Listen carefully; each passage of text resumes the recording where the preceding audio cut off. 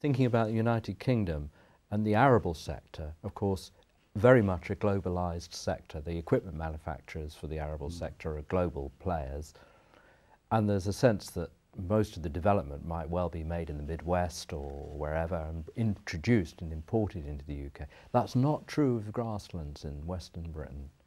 They're very much more specific type of agriculture. Do you think we're doing enough to achieve development in science and technology that's specific to our really, substantive grass?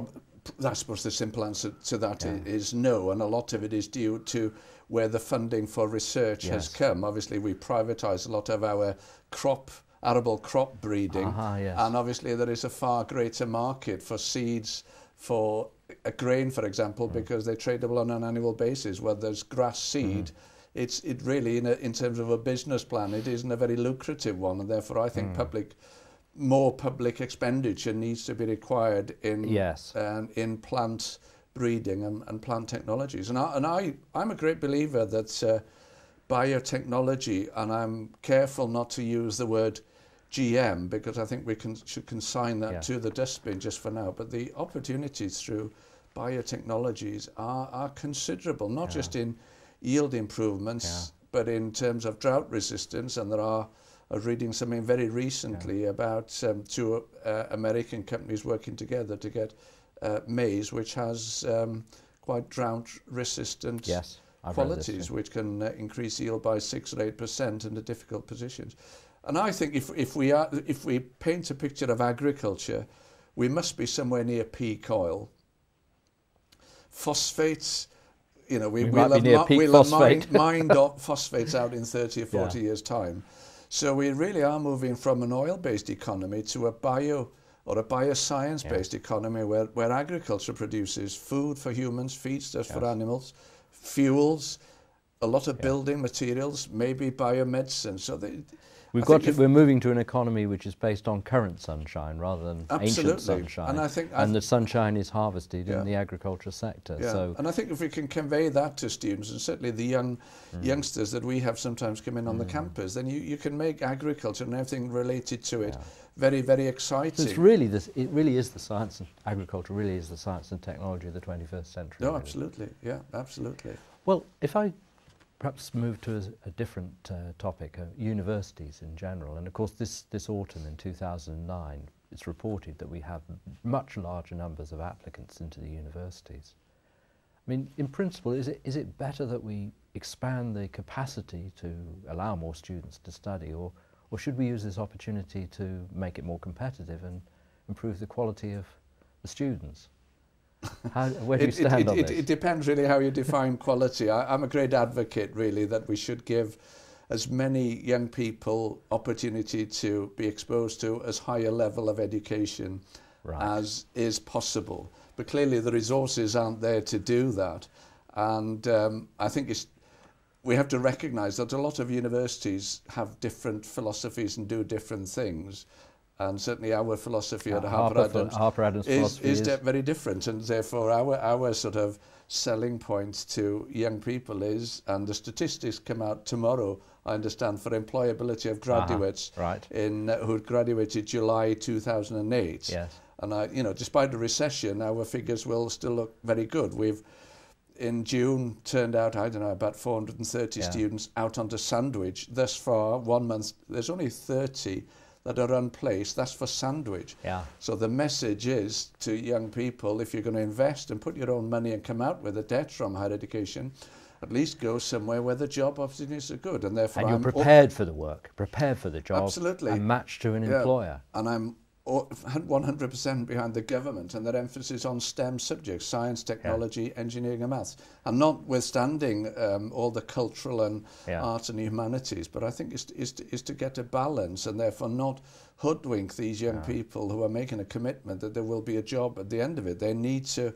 do their homework and be very careful in their choice of higher education opportunities. So I think, yes, we will certainly need as many people with higher level skills, and by that, I mean, the sense I have is that what better a long-term investment can one make than in producing the professionals of tomorrow. Yeah. And a second point too, that you know, at 18, 19, some people have already shown their talents, but others still have yet to reveal them. And therefore there's a sense that we can bring more in, we will see more talents developed and, as you say, exposed to the highest levels that they can cope with and hopefully I think one of my concerns is, and we have strong links with China, we have students from India, as you have here, really the number of engineering graduates, for example, that are produced in some of these countries compared to our numbers. So it doesn't need a great intellect just to determine where maybe the development of technologies will be in the future. So really, I think we have to... We live in a knowledge-based economy. Absolutely. And we have to produce knowledgeable people to make and that people work. that are able to respond very quickly. I can't remember who coined the statement, but the illiterate of the 21st century are not those who can't read and write, but those who can't learn and relearn. And I think that is a very, very good example, because the whole issue of continuing learning, CPD, continually getting credit towards masters and postgraduate is an equally important part of the HE SUM as those initial entrants and getting the 50% in. We need to take the best ones even higher in a globally competitive economy. It's a bit like the Olympics, really. It is absolutely like the Olympics. Talking of prizes, which of course the Olympics is all about, Harper Adams won a very, I think, critical prize, the Times Higher Education Prize for an outstanding contribution to sustainable development. This is in the autumn, just last year, 2008. Now, as I understand it, what happened was your catering department and the catering team, set about trying to produce food for the community that was truly sustainable, sourced locally, even on your own farms and so on. Tell us a little bit about that, because it looks like a pathfinder experience for a university to me. Well, it illustrates the importance of getting a simple message. So, you know, we'd all heard about food miles, and then one of my colleagues coined this term food meters. That's right, food meters. And that captured the imagination, because literally we were moving animals from our pig unit a matter of yards. Obviously they had to go via the sort of abattoir and processing to the college, and therefore as a campus, higher education has a key role, I think, in the whole sustainability agenda. And changing mindsets, and in my view, an important part of that changing mindset is that we do all these things on the campus, do as I do and not do as I say. And therefore we have a whole, as many universities have, photovoltaic, battery-driven vans encouraging students to share lifts, building design with sustainable features. So we've really got to be exemplars of what we're proposing for the rest of society. And we are actually having them there, even though, you know, one or two of them are very difficult to justify financially in terms of payback. At least it makes young people aware of the whole list of things they can pick up. And, you know, we've gone ahead with a combined heat and power unit about 3 years ago. We are actively planning the design of an anaerobic digester for the farm waste and taking food waste in from local public establishments. So I think it gives the students then a very clear picture of where everything fits in on that food supply chain. I think it's really been a huge success, and it sounds like you're taking it forward. Wynne, thank you very much. It's been a pleasure talking to you, and thank you again. Thank you very much.